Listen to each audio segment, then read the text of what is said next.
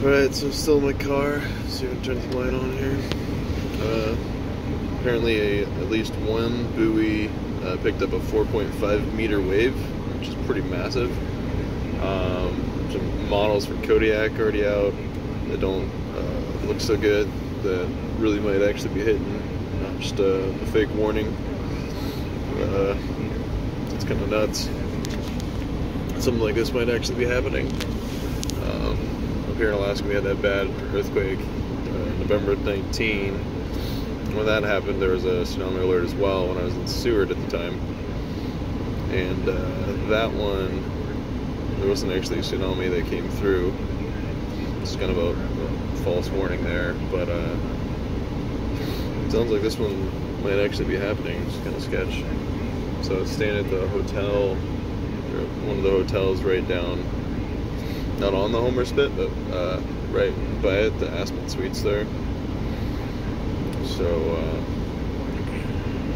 hopefully nothing major is going on and everything will be alright. Well, it's pretty selfish just to hope I can get my stuff back, but man, I hope all the boats and stuff and everyone else is alright.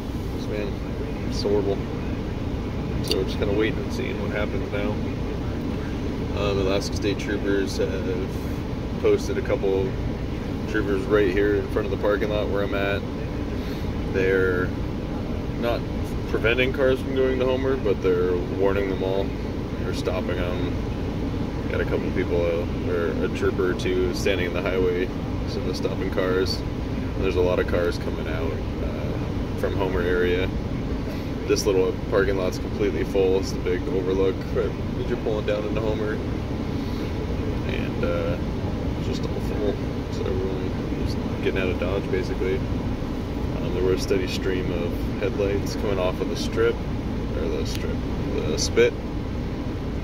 So it seems like everyone's taking it seriously. Homer did fire off the tsunami sirens, but maybe only for 30 seconds or a minute. And where I was at, I was listening to music in the hotel room, about ready to hop in the shower and go to bed. And there was a loud motor at like a maintenance shop or something next door, so I wasn't really sure that's what it was, but I talked to a couple other people and they were like, yeah, they fired off the sirens, but only for a little bit. So, kind of waiting and seeing for now, and hopefully nothing happens. So, keep you guys updated.